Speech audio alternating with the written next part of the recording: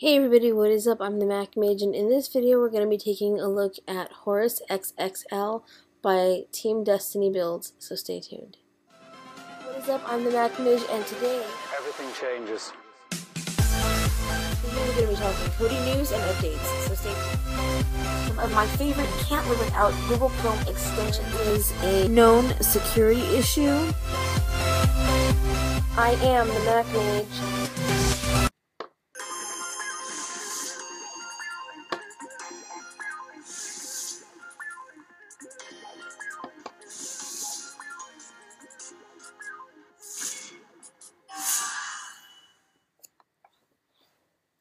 So as you guys know, I like to show you the startup screen of each build after it's been installed, and this is pretty much what the build looks like when you first get it installed. It goes through and it updates all the add-ons, then your widgets will populate. You have of course the build intro and everything like that.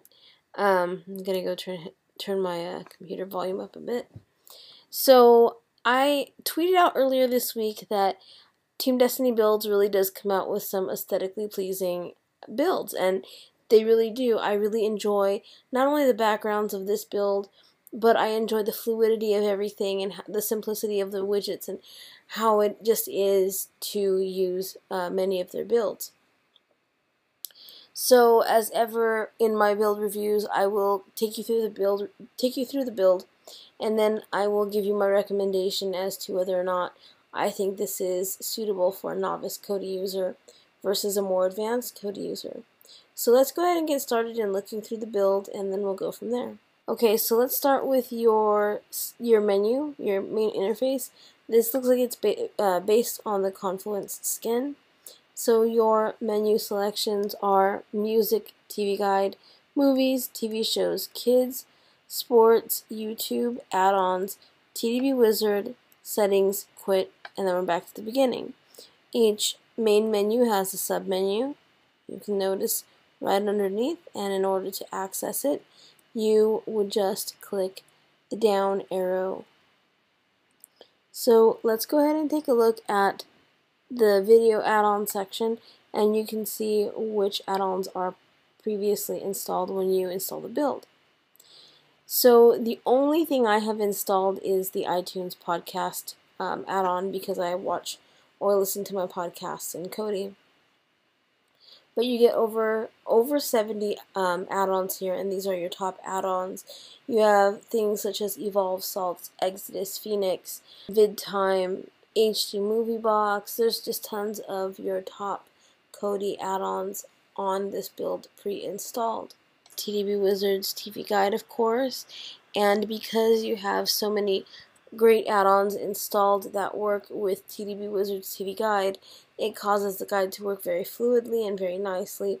You may have to select your own streams for certain things, but it does work just nicely and just fine, so very enjoyable there. What I'm also enjoying is the customization that you can do within the add-on selections where you display your add-ons. So here we are in the kids section, and the display type I've selected is Showcase. So as you can see, there's a really nice family movie experience here where you're kind of immersed in that movie and the information about it. Really, really enjoyable, good vibe for like a family room setting. And then if I take you over here to where I have TV shows, I have it set to 3D shelf. You can change this over here to whatever you'd like. This one I like a little better. So it'll look like this. Very nice interface and a very pleasant experience. The widgets are live widgets. So if you, let's say, are wanting, MP3 streams, just click up and then you can grab it, or, whatever music source or what have you. Just a really enjoyable build to use. This is definitely one that I would recommend for the Kodi novice, because everything is very accessible and you really don't get lost in here. I like that each main menu does have something that they default to. For example, movies, TV shows, kids, those all default to salts, and sports defaults to evolve sports. So there's no, you don't end up somewhere in the inner workings of the add-ons section. And of course, you're not limited to this. If you're more the advanced user, you can always customize things within the build. I mean, I like to play around with the settings of stuff when I'm in the builds, and make it my own, customize it to my own specifications. So there's, an intrigue about it even if you're an advanced user. But it's just a really beautiful build, a really simple build, and a really nice presentation. TDB Wizard does a really good job on his builds, and this is great. So in order to install TDB Wizard's Wizard, it's probably best you have a fresh copy of Kodi to work with, especially if you intend on installing a build. So what you're going to do is navigate over to Systems, File Manager, Add Source, click on None, and this is the repository you are going to add, http://tdbrepo.com. And then just go ahead and give it a name. I'm just going to call it TDB for now. Then once that's installed, click OK. Then go over here to Settings, System Settings, Add-ons, and then go to Install from Zip. Go to the resource you just created, and then what you're going to want to do is install that. Wait for the add-on enabled thing to go off.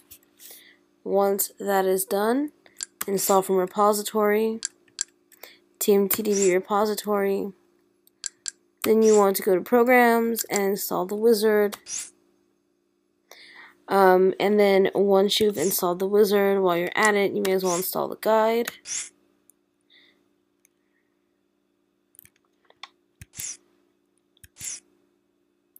Go over to programs,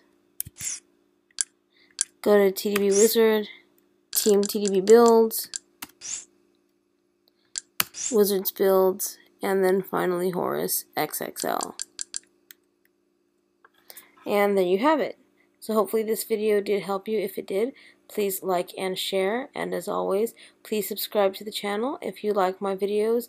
Your subscriptions really do motivate me to continue doing what I do, and I very much appreciate it. So thank you guys for watching, and I'll catch you in the next one.